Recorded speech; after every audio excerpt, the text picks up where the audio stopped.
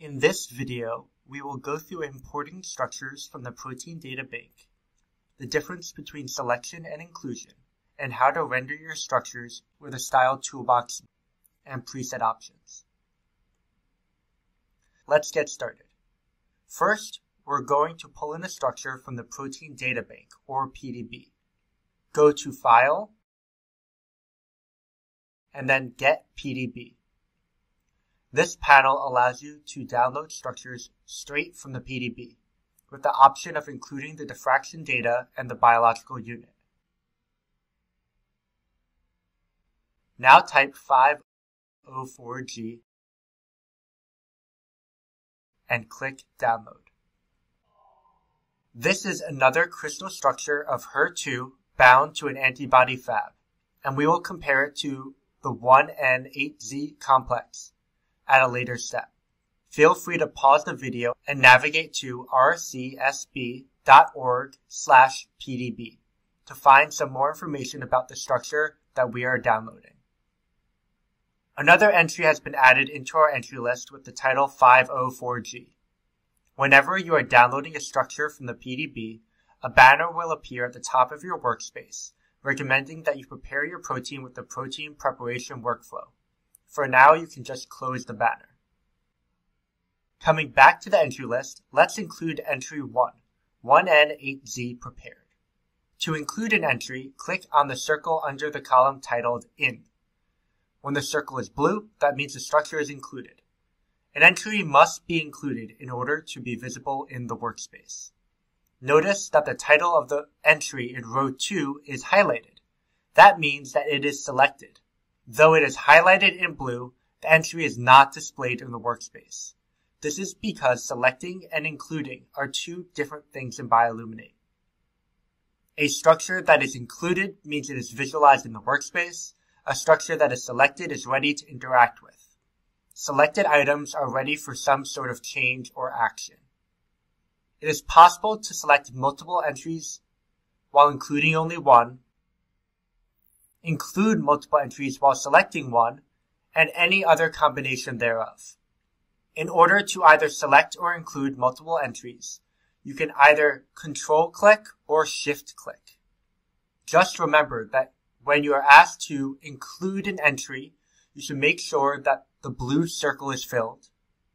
And when you are asked to select an entry, you want to click on the entry name so it is highlighted.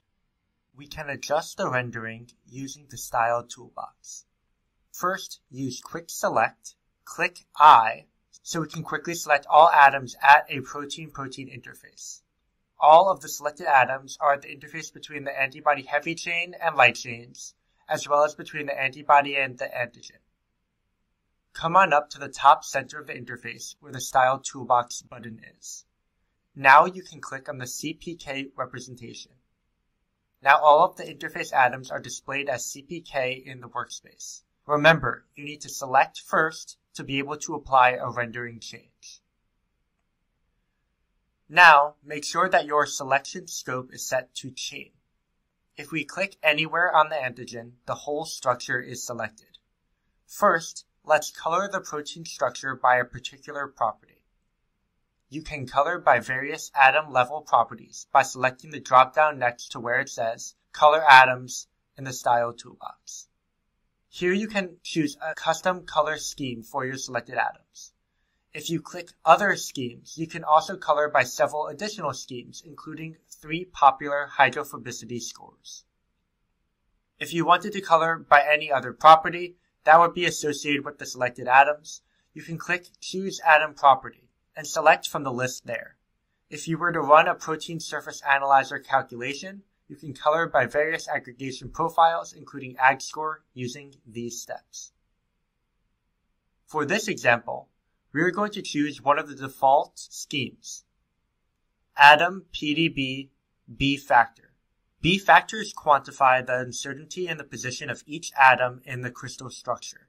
They can therefore be used to determine regions of higher flexibility in the structure. Lower B factors, which correspond to lower uncertainty, are more blue, and higher B factors, which correspond to higher uncertainty and therefore greater flexibility, are more red. Let's transition to adding some ribbons to the antigen. Make sure that your antigen is still selected. If it's not, select it in the workspace now. In the Style toolbox, click Ribbons, and you'll see that the ribbons are added onto the antigen structure. Once again, we are selecting the atoms we want to make a change to, then choosing the change we want to make. After adding the ribbons, you have the ability to change the color and representation of the ribbon. Click where it says Residue Position and select C Alpha Atom Color. If at any point you would like to edit the ribbon, you can go back to the Style toolbox and click Ribbons to reopen the Edit Ribbons options. This eyeball button will toggle off and on the display of selected atoms. The next button over will display only the selected atoms and hide all others. Now, this does not mean that those atoms are deleted or removed from the workspace. They're just no longer visible. We can use the Quick Select P and click Display Selected Atoms to quickly make the protein atoms visible in the workspace once again. For now, click in a blank area of the workspace to close the Style toolbox. While it's useful to be able to manually change the rendering of the various structures in the workspace, there are some handy presets that you can use to apply many rendering steps at once. Presets are like rendering recipes for your structures. Different representation options are added in and applied to make a nicely rendered structure. If you click on the Presets button, you can see the entire collection of preset styles in BioLuminate. Pause this video and play around with the different presets to find one that you like.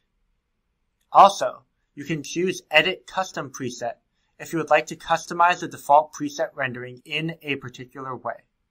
We are going to use the antibody preset and choose Chothia, since it is a good way to visualize both the antibody and antigen that are in the workspace.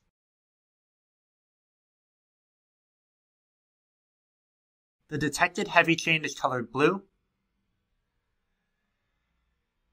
The light chain is colored red, and the antigen is colored green. In this video, we went through downloading structures from the PDB, the difference between selection and inclusion, and how to render your structure.